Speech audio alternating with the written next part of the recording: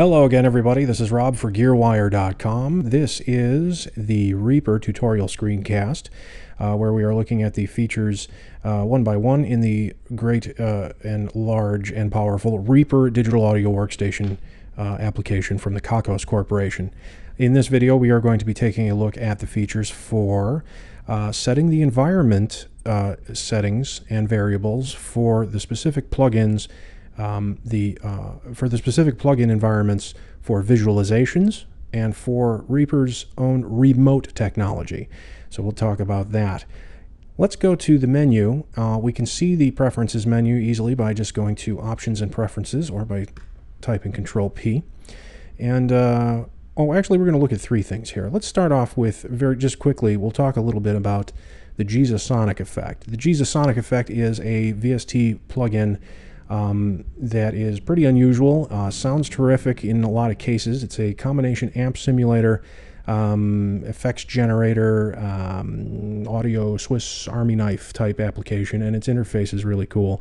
It kind of resembles a DAWs or Unix shell interface. It looks like a text interface, but in any case, it comes with Reaper, and Jesusonic is normally installed under program files, Reaper's main root folder, as we can see here, and you can get effects and presets as well for Jesusonic.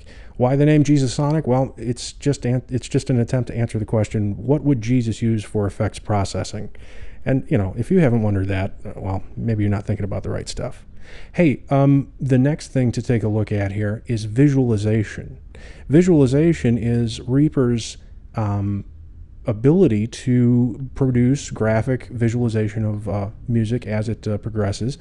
And it's very similar to Winamp in that the feature in Winamp in that way.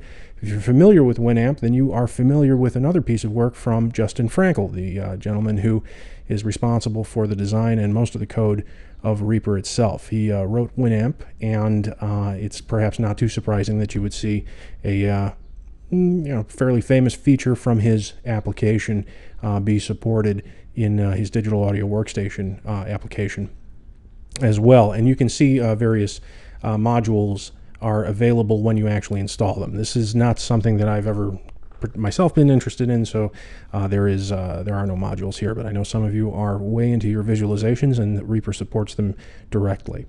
Now, another thing that Reaper supports that is pretty amazing is ReaMote. Now, ReaMote is a technology that allows Reaper to perform live effects processing without processing the audio on the same computer that Reaper is running. In other words, the ReaMote in this sense is that there is remote processing of effects chains that take place on another machine connected to the machine that Reaper is running on, connected by a network. And so we can see that if we actually turn processing on and we are on a network with remote slaves available on the network, up would pop the host name, version, the number of effects, and the status of those hosts.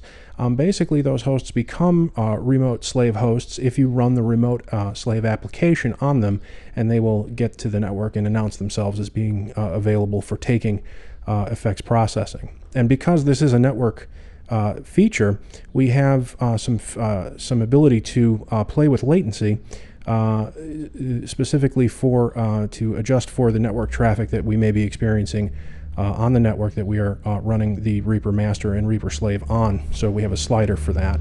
We also have a slider for sample format. In order to reduce network bandwidth usage, you can change to 32-bit, and you can also render send ahead. Well, that is the ReaMote and visualization plugin architecture settings in Reaper. Thanks for watching. This is GearWire.com.